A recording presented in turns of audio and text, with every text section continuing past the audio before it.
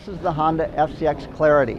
The name was chosen to kind of indicate that, forward-looking, clear vision of the future.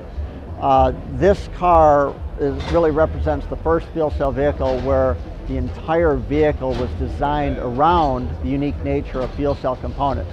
We've made massive strides in reducing the size of the fuel cell stack and the entire powertrain. Now we're taking advantage of that.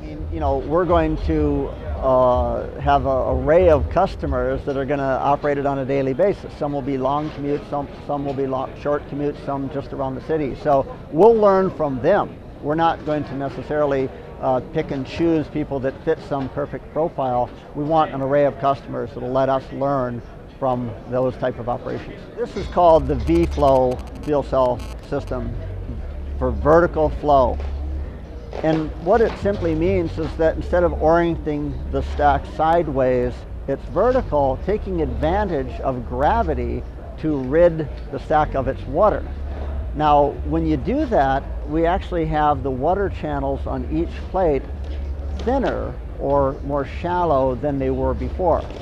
That shallow water channel multiplied by the hundreds of plates in a stack adds up to a much smaller design. We also benefit from the water management. So by that water not pooling, we have more consistent power output and better overall performance and efficiency. So FCX Clarity utilizes lithium-ion battery as its energy storage device. So like a hybrid, it has regenerative braking and deceleration. The previous generation fuel cell car, the FCX, had an ultra capacitor to store that energy.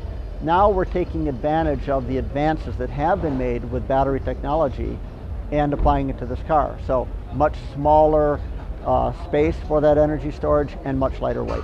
The technologies that we've applied to this car and the customers that we will choose will learn about the durability, the reliability that will teach us what we need to do next.